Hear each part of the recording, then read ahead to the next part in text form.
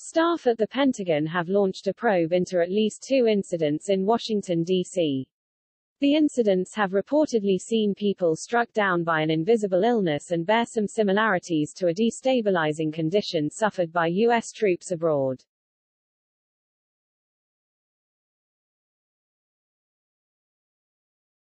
The first incident of concern is believed to have taken place in November 2020 at the Ellipse, a 52-acre park to the south of the White House, CNN reports.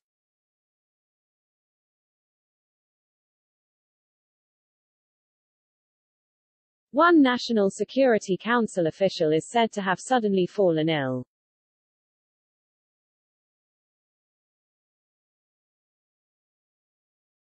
A White House official reported a similar incident while walking her dog in a Virginia suburb, just outside of the Capitol.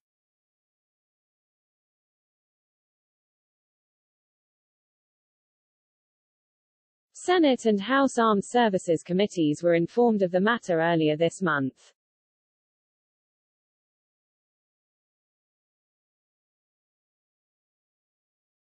Officials remain perplexed and are unable to draw definitive conclusions as to what might have happened, sources say.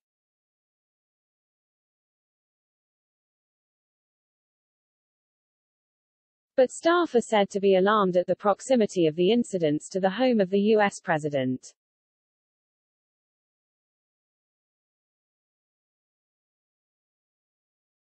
CIA and defense staff are understood to be drawing possible comparisons to a mysterious Havana syndrome attack experienced by members of the military on duty overseas.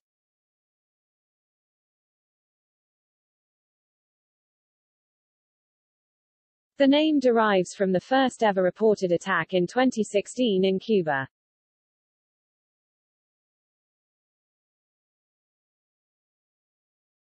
Staff at the U.S. Embassy began experiencing a range of worrying symptoms, including headaches, earache and loss of balance.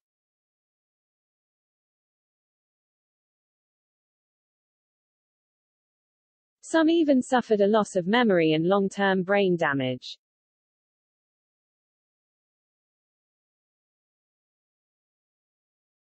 Similar symptoms have since been reported by CIA officials on duty in other countries around the world, including China, Russia and Syria.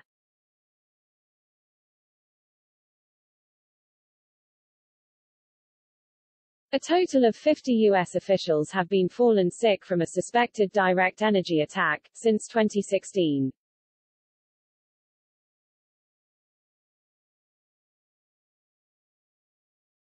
A direct energy attack typically uses highly concentrated electromagnetic energy, including high-powered radio frequency and particle beams to harm a target.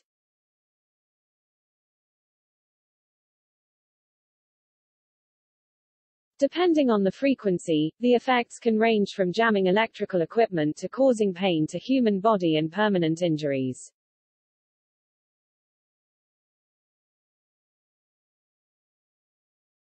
In December 2020, a report by the National Academies of Sciences, Engineering, and Medicine said the most likely origin of the illness was directed, pulsed radiofrequency energy.